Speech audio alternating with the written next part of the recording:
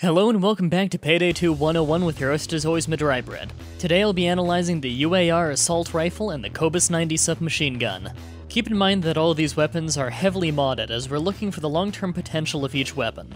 First with the UAR. The UAR is a commonly used assault rifle despite not being very good. It tends to be one that new players end up buying and sticking with for a very long time as they don't know yet what guns are best in the long run. For the pros, it's got good accuracy and a pretty good rate of fire. However, for the cons, it has a difficult time hitting the 40 damage threshold, it has no magazine mods available, and it's worse than the Car 4 in every way but rate of fire. If you see people online using the UAR, make sure to let them know that they can make a Car 4 that's much better.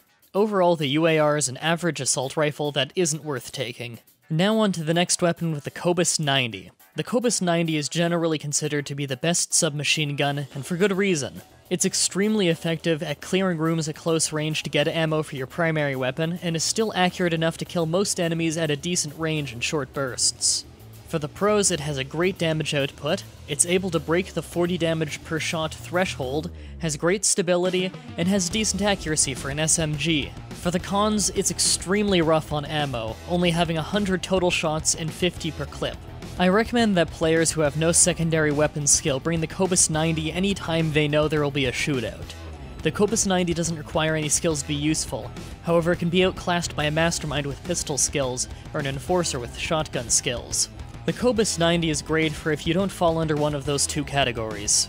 That's it for this episode of Payday 2 101. The next episode will likely be another weapon guide.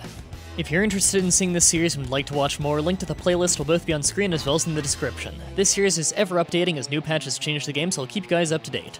If you're looking for some teammates to play with, why not join my Steam group linked in the description, and if you want to keep up with me, I have my Facebook fan page and Twitter linked down there as well. Feel free to request I talk about anything in the game as long as I don't already have a video in the playlist on it, and I look forward to seeing everyone's feedback. If you want to see me play another game, there's a link to my new Let's Play of Watch Dogs on screen right now. That's it for this video, thank you all for watching, and until next time, have a nice day.